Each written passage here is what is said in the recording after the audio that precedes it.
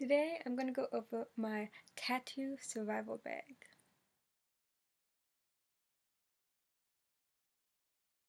My tattoo survival bag is basically anything and everything you're going to need for when you're getting a tattoo.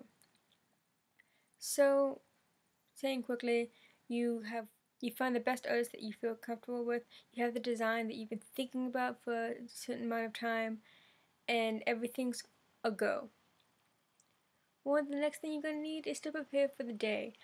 You're going to have to wear comfortable clothing so you're comfortable and relaxed. But what else should you bring? I got you covered. In this bag is what I have deemed things that I would bring when I get my tattoo. I think one of the biggest things about getting a tattoo is you have to be calm and relaxed, and you have to be in the mindset of endurance. So one of the things that I have here, I'm just going to put this out one at a time.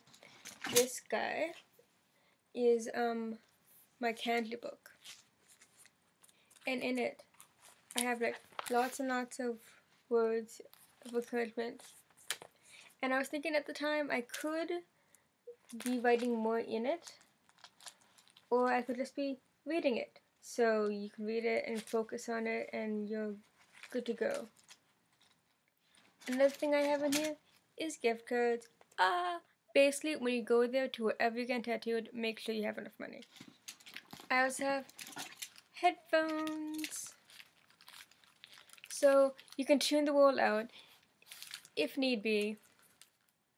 The next thing I have is hair accessories. If you're depending on where you're getting the tattoo, you might want to consider hair accessories. If you're getting it on your neck, you should keep your hair up so they can focus on what they're doing, and so hair accessories are quite important. A couple of tattoos ago, I asked, what can I do to get through and do tattoos? And it was suggested to me that I get gum. Gum is just a great way to focus your mind on something else. So you're chewing it and you're getting through the pain by chewing gum. You're just chewing it and getting through it. So I recommend gum. And lastly, and it might just be for me, but I have packed a bag. I don't know if it's just me or I don't know what it is, but the smallest thing makes me vomit. So if necessary, I would require a bag just in case I do vomit. So I have packed away a bag. I don't know, that's not necessarily, maybe you don't need a bag. I need a bag. And as I said, distraction is key. So I'm also packing my DS and my cell phone just so I'm focused on something else while we're getting the job done. And that about covers my tattoo survival bag.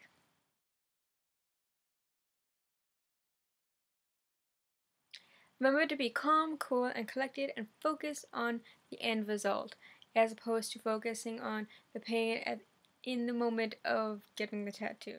And in a later date, at a later video, I will show you my tattoos. And as per usual, love X looks. Bye.